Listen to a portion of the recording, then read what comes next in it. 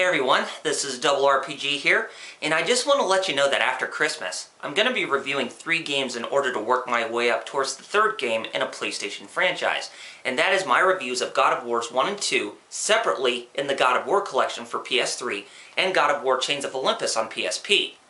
And this will be my way of hyping up for a review of God of War 3 when it comes out in March of 2010 in the US. Speaking of which, I've got something very interesting inside the God of War collection that gives you a bonus aside from playing the first 2 games on a single Blu-ray disc, and that is a download voucher for the God of War 3 E3 2009 demo.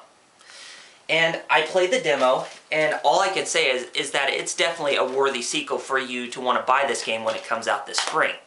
But some of you might be wondering, well, RRPG, what do you think of the demo as a whole, or what do you think of it as full? Well, what the heck? Why don't you just sit back and relax as I crank on my PS3 as I give you my full impression of it. Just to clarify, God of War 3 is a direct sequel that takes place immediately after the events of God of War 2. You take control of the renowned and former God of War, Kratos, as he works with the Titans to bring down both Zeus and Olympus to its own grave. As I first started to play the demo, I thought it was going to be the same as the other games that are in the series. But as I progressed further and further, I started to get hooked. To me, the demo is enough to surpass any hype whatsoever. The demo even showcases the gameplay that has a few new bells and whistles to start off, but I assume that there will be more in the final version.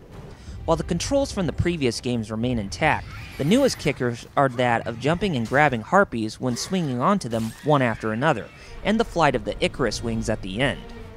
The combat is just as fun as ever as you can unleash your wrath on many demons, minotaurs, Olympus soldiers, trolls, and so many others to name a few.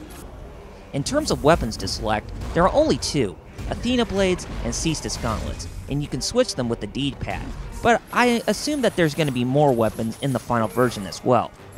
You can even use the left analog stick to shake off a horde of enemies that gang up on you, or you can use them as a shield for when they march down at you in huge clusters. But where's the fun in that when you can attack the mini-enemies to rack up some more red souls from the vast amount of combos?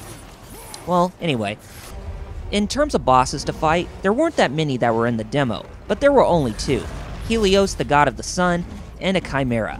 Fighting the Chimera had to be the biggest highlight of the demo because of the quick-time events within the battle. Whether if it was cutting off the serpent tail, disemboweling the stomach, or impaling the head with its own horn, the fight was enough to give anyone a ride worth their money.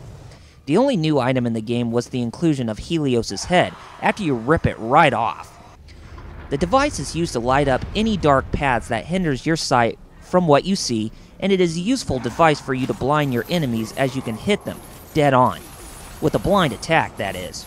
That is what's new about the game. As I mentioned about the QuickTime events, they are present in the game, and it is what makes God of War so awesome. Now let us talk about the visuals. The graphics are displayed to be showcased in 720p of a high-definition TV.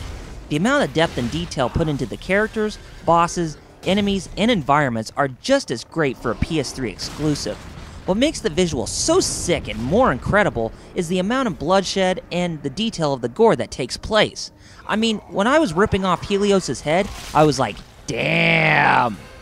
From there, you could see that I was in shock and awe from seeing that, as it was amazing. The music and voice acting are also present, and the voice of Kratos, Terrence C. Carson, is back in full force. The orchestrated scores with homage to the music in the previous games were just as breathtaking as ever. Even the sounds were very crisp and clear with what they represented within the gameplay.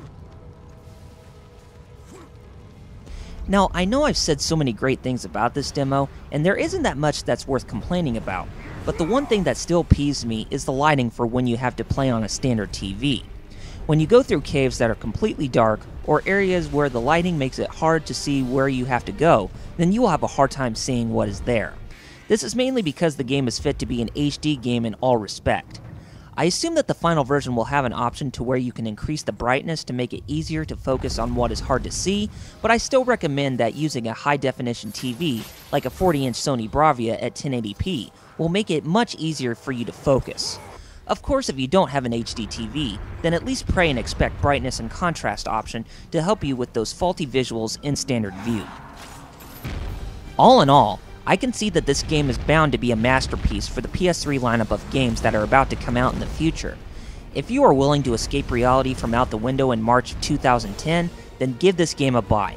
If you want my full 2 cents on the game as a whole, then be prepared for the spring of 2010, as I will deliver to you my full in-depth review.